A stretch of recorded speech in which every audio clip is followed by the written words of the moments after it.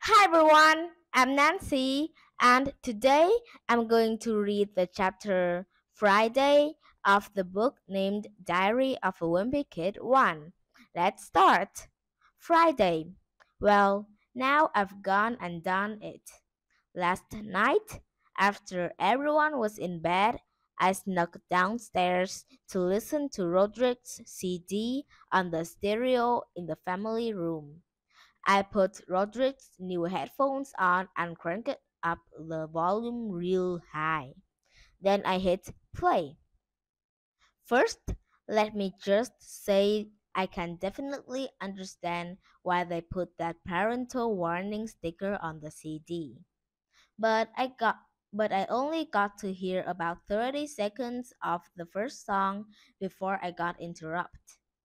It turns out I didn't have the headphones plugged into the stereo. So the music was actually coming through the speakers, not the headphones.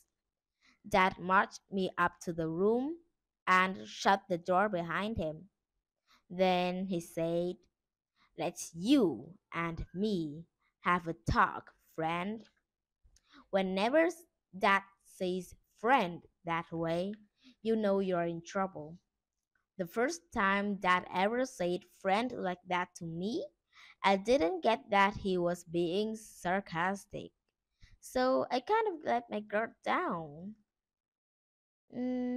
I thought friend is good. I don't make that mistake anymore. Tonight, Dad yelled at me for about 10 minutes, and then I guess he decided he'd rather be in bed than standing in my room in his underwear. He told me I was grounded from playing video games for 2 weeks, which is about what I expected. I guess I should be class. I guess I should be glad that is all he did. The good thing about that is that when he gets mad, he cools off real quick and then it's over. Usually, if you mess up in front of dad, he just throws whatever he's got in his hands at you. Good time to screw up is when he was reading newspaper. But bad time to screw up is when a brick is in his hand. Oh. Mom has a totally different style when it comes to punishment.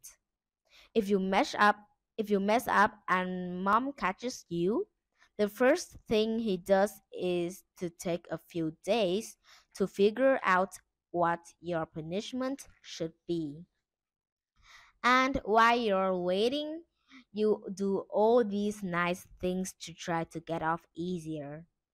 I just dust the dining room for the heck of it. How thoughtful of you. But then after a few days, right when you forget you're in trouble, that's when she lays it on you. Are you having fun? Yeah, no video games for a week. So that is the end of the chapter Friday of the book named Diary of a Wimpy Kid 1. And it's time to end the video. Goodbye everyone.